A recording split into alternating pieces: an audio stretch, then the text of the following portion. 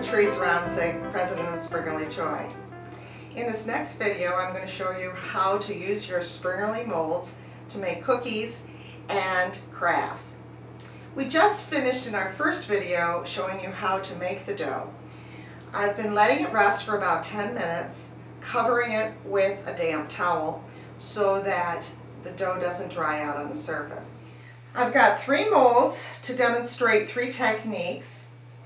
I've got a heart mold with lotus flowers. Isn't this gorgeous? All the detail, and you will see every bit of it in the resulting cookie. I have a very deep pine cone, and I'm going to show you how all of the details in this can be made in the dough without sticking. And the third one is what is called an Edelweiss flower. You might notice that it matches the one on my necklace. They are symbolic of the Bavarian and Swiss areas of Europe. In addition, we have a bowl scraper that will help us get the dough out of the bowl. We have a bench scraper, which is going to be useful for manipulating the dough and also for cutting the cookies and transporting them to the cookie sheet. We have a pastry brush and some all-purpose flour. The purpose is to be able to put some flour on the mold itself and on the surface of the dough to prevent sticking. And then for irregularly shaped molds, I have 2 sizes of ravioli cutters. These in particular are from Italy.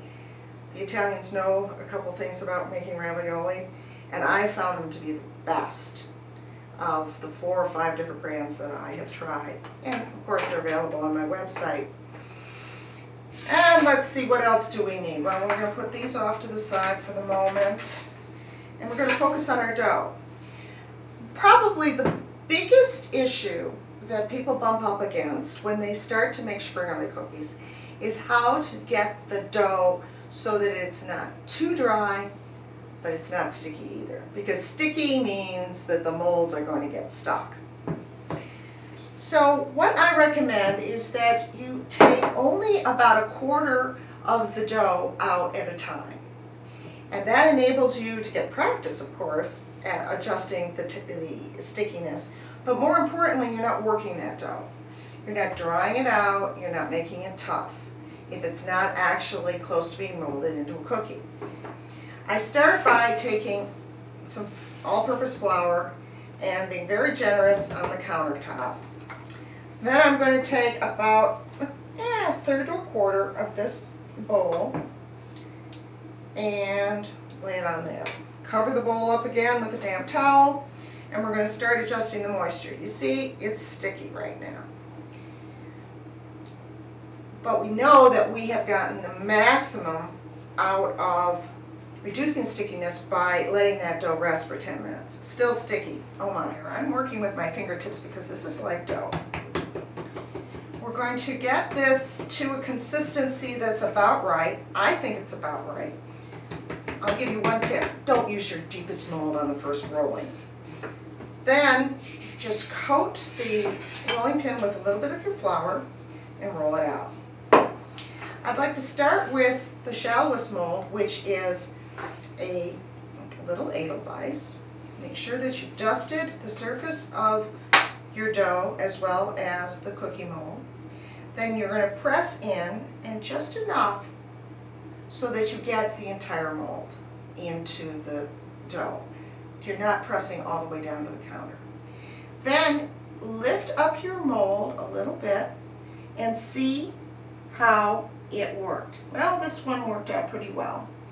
And I'm now able to take a cookie cutter and cut out that image. I'm going to use a very small one here, like so. And we're going to peel back that dough and remove that cookie to the cookie sheet, which, by the way, I've already set up over here with a piece of parchment paper. Parchment paper is absolutely wonderful for any kind of baking that I do. It saves all that cleanup. Oh, I can't tell you. I'm going to re-roll this dough and make it a little thicker this time because the next cookie mold that I'm going to use is a pretty deep one. That's the pine cone. Here I'm going to coat both surfaces again with the flour and knock off a little bit of the extra. Then again, I'm only going to press as far down as I need to, and then release the mold a little bit, but keep the mold against the dough at least on one side. The purpose of that is that if you didn't get a good impression of the steep mold, you can always go right back down and press some more, and you won't have a blurry image. Luckily, I have a perfect impression. Now, for this kind of a mold, you can finish the edges in two ways. You can use this sharp-edged bench scraper, or you could use one of the ravioli cutters. In this case, I'm going to show you how to use the bench scraper, and it's pretty darn easy. Cut, cut, cut, cut, and now you have a mold. Now, I had to adjust this a little bit because I grooved it in. You can adjust it very nicely just with a light movement of your fingers. The last mold that I'm going to show you, and the last technique, is an irregularly shaped mold. This is a gorgeous heart, great for a wedding or Valentine's Day, or even a tea just for the heck of it. Press this one in, and again, hold at least a side of it to make sure that your image comes out cleanly. It did, so I can release it. Now, I don't have a heart-shaped cookie cutter. I don't have an oval-shaped cookie cutter, but I have what I need, the ravioli cutter. And I'm going to follow the edge of the heart as far as I can, and I'm going to let the cookie cutter run off the edge of the dough. Same technique here. You don't have to cut out the entire heart in one fell swoop. Cut in like that, lift off, and then try to get in there tightly and go off. Now, I've purposely not done a real sharp, clean cut because I want to show you that you can always go back later and clean it up some more.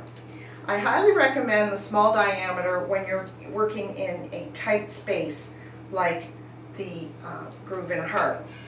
This wider one is great for bigger molds in general. Then using the bench scraper, you can put this on your cookie sheet. Another tip I'm going to give you right now, don't worry about that flour. Don't try to brush it off. It can bake that way, and then after you're all done with the baking process, the cookies are cooled, you can go in with your pastry brush. But if you did that now, you would distort the image a little bit, and you don't want to do that. Let them dry for 8 to 12 hours. The purpose of the drying is to form a crust on the top of the cookie so that when it goes into the oven, the only way it can move is up. You won't get a spread like a chocolate chip cookie. And that's what we need because we want to keep this image intact completely as it bakes. So, I'll be back with you after I finish rolling out the rest of the cookies.